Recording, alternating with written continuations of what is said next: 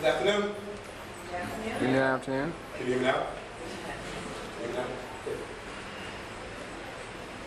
It is my honor to be here today, looking at your faces and acknowledging what your accomplishments have been by the Illinois Coaching Department for bringing me in here and the college for inviting me. So I'm going to share a little bit about my journey.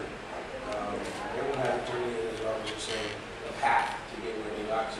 When we talk about, as people of color, the struggle. There's a lot more to the regular life obstacles, depending on what your background is, what your experience is. So, rather than the struggles, but the challenges that we have to, go through in order to be where we're going to be. And this is, for some of you, a step to another step.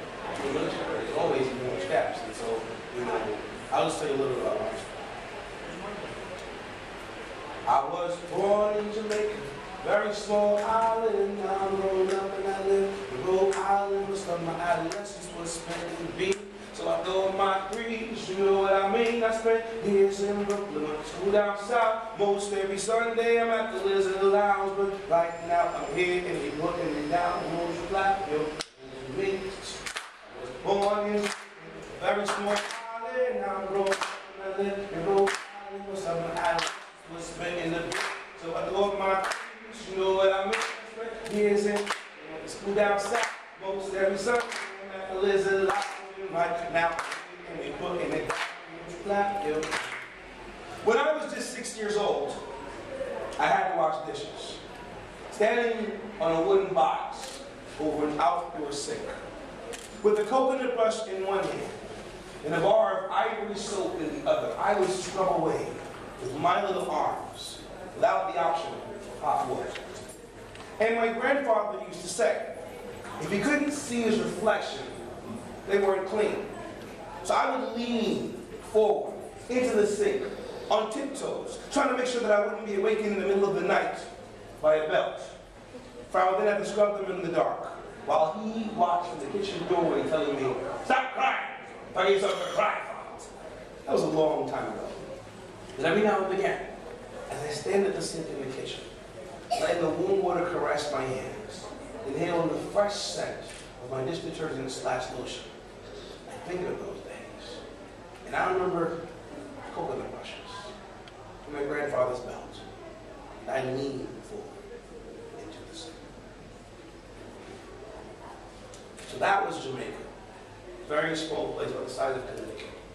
146 miles tip to tip.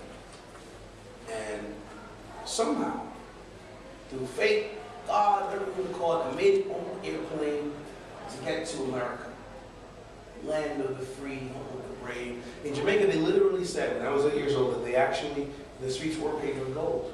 Everybody had everything. All the books showed all the little kids, their little hats and their scarves, and they were sledding down the hills, and you thought every child had a mountain to sled down, and I looked forward to getting here, and I came, and it wasn't quite like that. It was a little different, but there were still good things. So we moved from Jamaica to Brooklyn. And I remember Brooklyn, Saturday morning cartoons, relaxing, unwind. The Kung Fu flicks is on. There's a remote who lost me. The one time I went to watch my show. And I remember shopping, with no frills, getting milk out on the windowsill. Man, we come so far, we can't go back no more, no more. Mayonnaise sandwiches, homemade bandages. Before he paid the bill, my father asked what the damage is. Mom was a friend of his. Now she can't depend on him. He flew the coop, she can't recoup the loot she left to him. Credit cards too. Trips to Jamaica to see his other love. He was a clever figure. Some people like to give. My father was a taker. He was a heartbreaker, lying old mark maker. Gave me emotional haymakers. Must be a daybreaker. Got married and still was a player. I was a hater. My half brother had the full family, mommy and a daddy. What about? I remember Brooklyn, Saturday morning cartoons, relax and unwind. The Kung Fu flicks is on. Where's the remote? Who lost it? The one time I want to watch my show.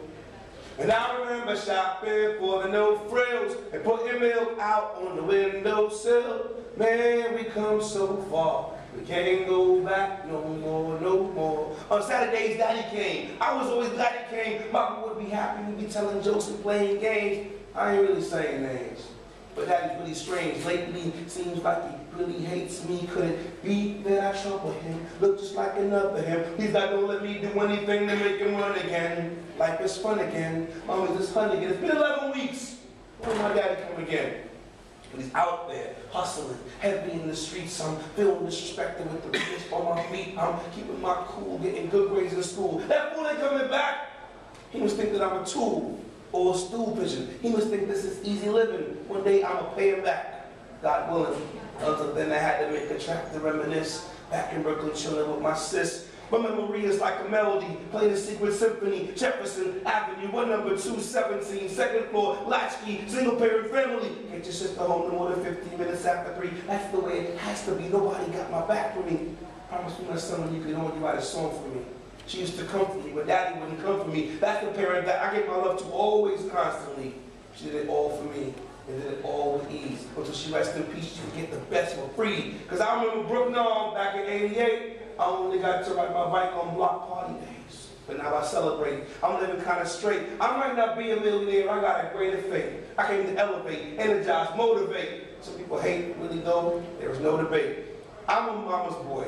Daddy's leftovers. When he left, he didn't even look over his cold shoulder. You know how I know? Because I watched him go. I nearly froze with the window pressed against my nose. So that's a little bit about part of the struggle, right? I grew up with a single parent mom. And still, my mother was always out. Go to school, stay in school, work your best in school. How many people love their mother? You know, you wouldn't be here if it wasn't for your mom. You know, like really, I mean, mama and daddy's too. I'm not going to stay at home dad. I got to give props to pops too. But I grew up with, you know, the standard, unfortunate, typical, you know, story of the African-American male, just single parent mom, whose mother and father, 2-3 jobs. And, you know, this is the sort of obstacle that comes to, the challenge that comes to you from the beginning. You know, mom's working really hard. She can't check the homework, but she's saying, get it done. And she's, you know, and there's a biblical aspect to it. So I went to church a lot. And that was where I got a lot of community aspect. So this is a piece from my mom. Devil tried to get at me, my mother prayed for me. Demons wouldn't let me be, but my mother prayed for me. See, I run so far away, no matter how far I stray. I know I'll find a brighter day, because my mother prays for me. My mother gave her life on the cross of broken dreams. Sacrificed her future for the uncertainty inside of her womb. Sometime after my genesis came a revelation that I was to be a child of promise.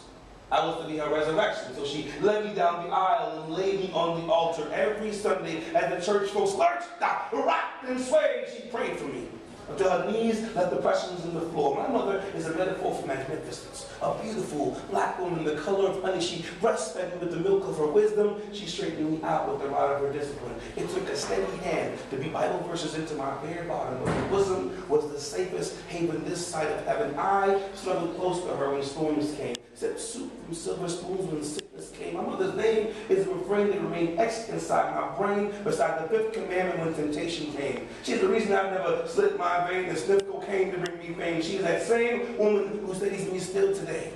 When I get despondent and need to drown in despair, she is there with a soothing voice and a quick scripture, reminding me that though my night skies had heavy and starless, joy comes in the morning. So in days like today, I celebrate the woman who was reborn the day I came into the world. A woman whose faith is my foundation, whose excellence is my example. I celebrate the day God chose to create her on the ground. My mother. The devil tried to get at me, but my mother prayed for me. Demons wouldn't let me be, but my mother prayed for me. See, I run so far away, but no matter how far I stray, I know I'll find a brighter day, because my mother prays for me.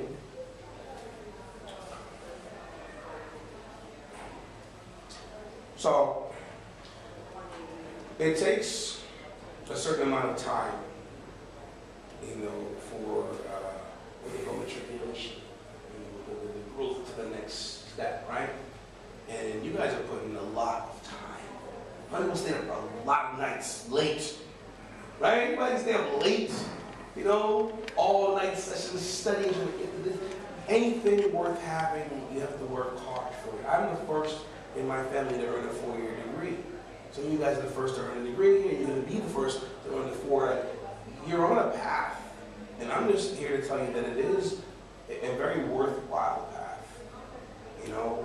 From me setting that example, my sisters have been undergoing to college, have done college, gotten degrees. My mother, I have to say, my mother just graduated May 1st. 55 years old.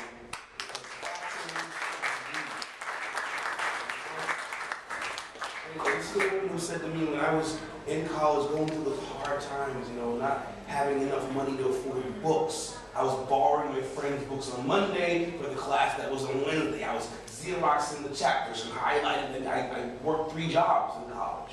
But she said, do not leave school and come home to help me. The best thing you can do is stay here and earn a degree for the family. I'm really glad I was able to do this. I'm really glad to be here celebrating with you what you're doing. So I'd do like a fun